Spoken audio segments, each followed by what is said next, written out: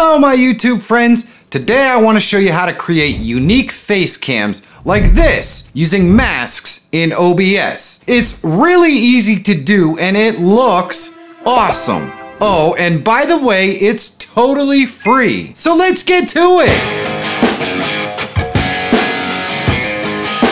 My analytics say that 80% of the folks watching my content are not subscribed. Am I doing something wrong? If so, definitely let me know in the comments. But if you are looking for tools, tips, and tricks that can help make you a better YouTuber or live streamer, subscribe to the channel and click that bell so you don't miss any new content. It's totally free. First, we need to install a simple plugin that lets us mirror a source. Now, this plugin isn't necessary to do the masked face cams, only if you want to do multiple masked face cams, which I think is really cool. So why not show it? Second, we're going to create our masks using some free software. Third, I'm gonna show you how to create the cameras and add the animation in OBS. Last, I'm gonna show you how easy it is to add these cameras to any scene. So let's install that plugin quick right now, and there is a link in the description so you can download it and follow along for yourself. DreamFX.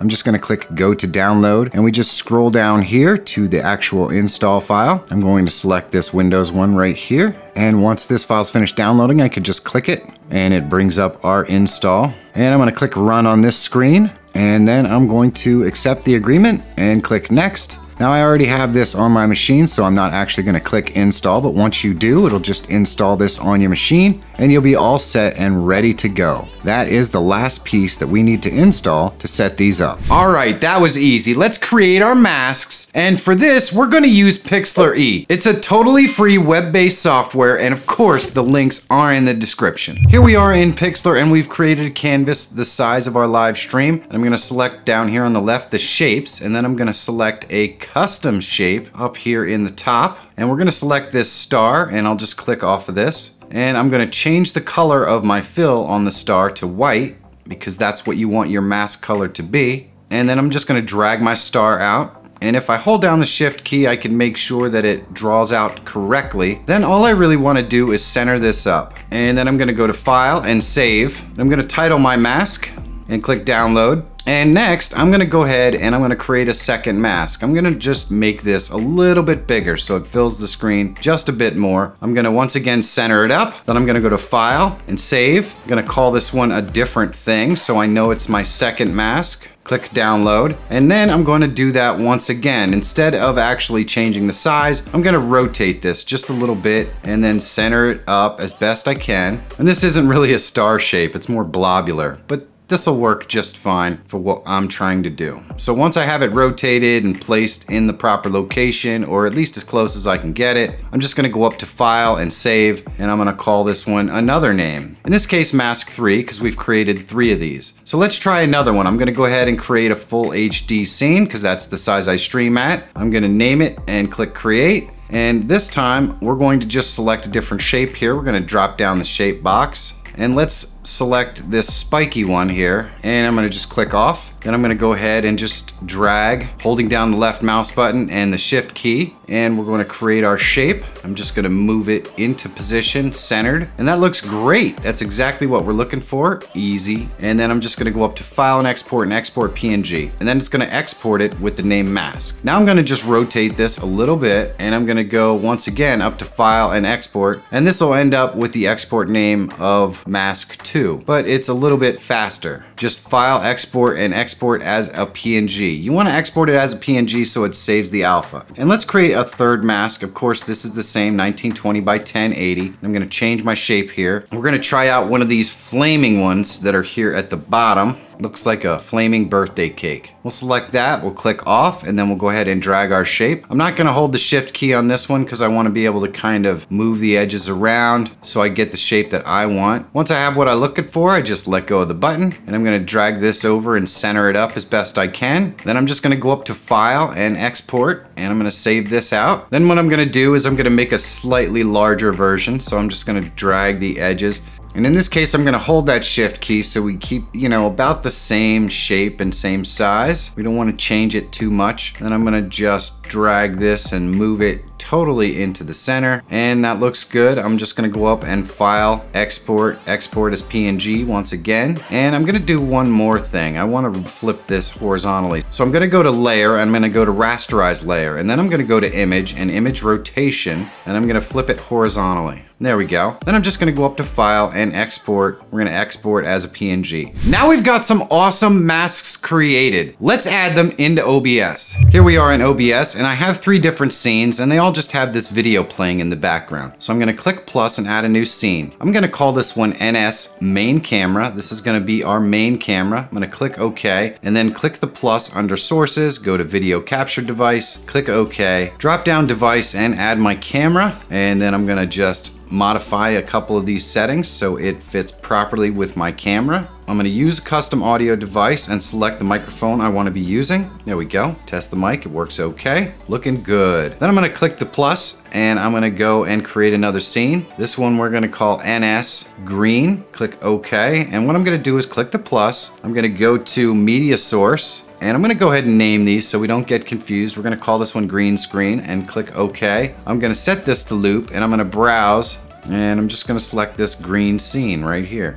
And click OK, and there we go. That's what we're looking for. I'm gonna click the plus under scenes again, and I'm gonna create another one called NS Orange. Click OK. Now I'm gonna click the plus under sources. We're gonna go once again to media source, and I'm gonna call this one Orange Scene. Click OK. And I'm gonna go ahead and click the loop again, browse to the location of the file, and there we go. Click OK. So now we have an orange scene. So these are the scenes we're gonna use to add our masks. The next thing we're gonna do is create another scene. We're gonna click the plus right here, and we'll call this one NS-star and click OK. And now I'm gonna go to sources, click the plus, and we're gonna go to source mirror. And I'm gonna name this one star and click OK. And you definitely wanna name these so you know what they are. Then I'm gonna browse, and I want my video capture device source type source. And there we go. So then I'm gonna right click on that and go to filters, and I'm gonna click the plus and go to image mask or blend, click OK. Then I'm gonna browse, and this is the star, so I'm gonna select the first star we created. There we go. And boom, now our camera has a mask on it. But we wanna take it a step further, so we're gonna click plus, we're gonna go to source mirror again. This time we're gonna call this one star orange and click OK. And we're gonna select our orange scene source. So we want the video source, and we're gonna click OK.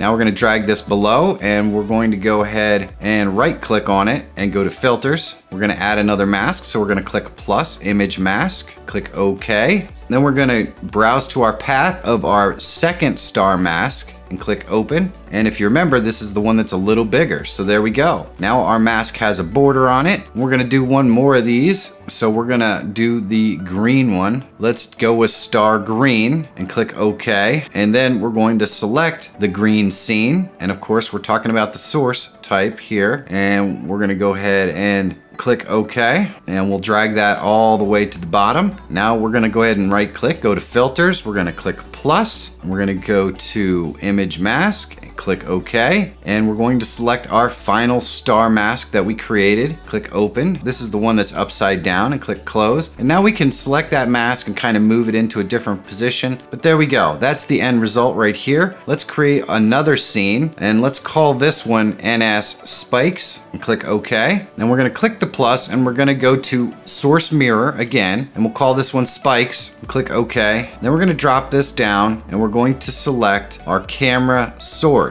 So source type source under video capture device, and there we go. Then we're gonna add our filter to it. Now the reason why we're using the mirror is because otherwise it will apply the filters directly to the source, and we don't want to do that. We want to create a new source every time so that we can use different masks on the same source. So now we have our spikes in. We're going to go back to source mirror, and we're going to call this orange spikes, and we're going to click OK, and we're just going to select that orange source and click OK. We'll drag this down to the bottom. We're going to right click on it and go to filters, and we're going to add our mask here, and this time we're going to add that second spike mask that we created, the one that we rotated just a little bit. We're going to click open, and there we go. That one looks awesome. I really like how that looks. One more to add. We're going to click the plus under scenes, and we're going to call this one NS Flames. Click OK. Then I'm going to click the plus. We're going to go back to source mirror, And this time we're gonna call this one Flames. We're gonna click OK. We're gonna drop this down and we're gonna once again select our camera source type source. Click OK. We're gonna right click on that and go to filters. Click the plus, click the image mask, click OK. And I know this is a bit repetitive, but once you watch me do it 3 or 4 times, you should be a pro. There we go. We've got our initial flame source created. Now we're gonna click the plus. We're gonna go to source mirror, and this one is gonna be Flames Orange. Click OK. Then we just need to drop that down and select our Flames Orange scene. Source. We want always source type source because we don't want to change the scene. That will force it to have the mask that the other one already has. Then we're going to go to filters. We're going to click the plus and we're going to go ahead and select our mask. We're going to browse and we're going to select the second Flames mask. There we go.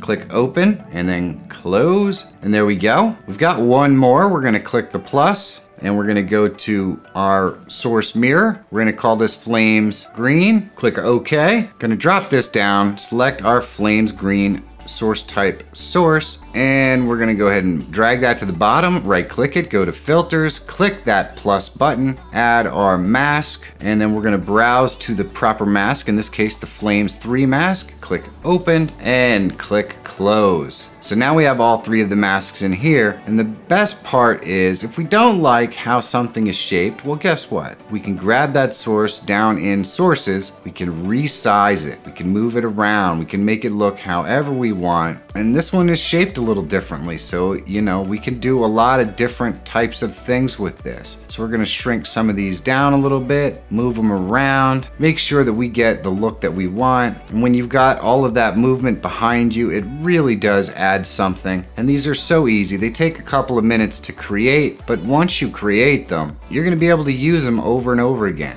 And I'll show you that in a moment. But I think we're getting pretty close here. We're gonna move this right over here, have that nice green edge. That looks good, I like it. That is really cool, and it's totally unique. Now you're gonna notice that I'm gonna use some extra video sources or whatever, and I just use some ones that I found probably on Envato Elements or something like that. They're just bokeh green and bokeh orange, and you don't have to have anything fancy. You could take any background that moves around and has interesting colors and use it for this technique. So don't worry about searching out some sort of magical thing. Look for some sort of short video or some sort of video that has the colors that you're looking for, and then just shorten it up for your own personal use. It's really not that hard, and it doesn't have to be complicated. I just happen to have these 2 videos sitting around because I use them all the time. And you can collect videos like that for yourself as well. Now I'm gonna show you how to add them into any scene you want really easily. All right, we did a lot of work to get here, but now we're gonna add these to our scenes. So we're just gonna go up to our first scene, and then we're gonna click the plus button under sources here. We're gonna go ahead and select scene. Now we just wanna find the correct one. Well, we want to do our NS star scene, and then there it is. We just shrink it up to where we want it on the screen, and we're all set. Look at that. So we can go to scene 2, click the plus, go to scenes, and we'll add our NS spikes scene. Boom. We can resize this, place it anywhere we want on screen, and look at that. Now we've got different face cams in different scenes. We're gonna click the plus, and we're gonna do it for this 3rd scene. So we'll go up in select scenes, and we're going to select the NS Flames, and there we go. We can just resize this, place it wherever we want. You can even put multiple face cameras in the same scene if you really wanted to. And when we switch back and forth, you can see all of these have completely different face cams with completely different masked face cam borders. It's freaking awesome. If you want to see how you can design your own custom masks for OBS, you should check this video out. And if you're always looking for tools, tips, and tricks that can help make you a better YouTuber or live streamer, subscribe to the channel. It's totally free. My name is Michael Fire Jr. Thank you so much for watching. Have a great day, and I'll see you in the next one.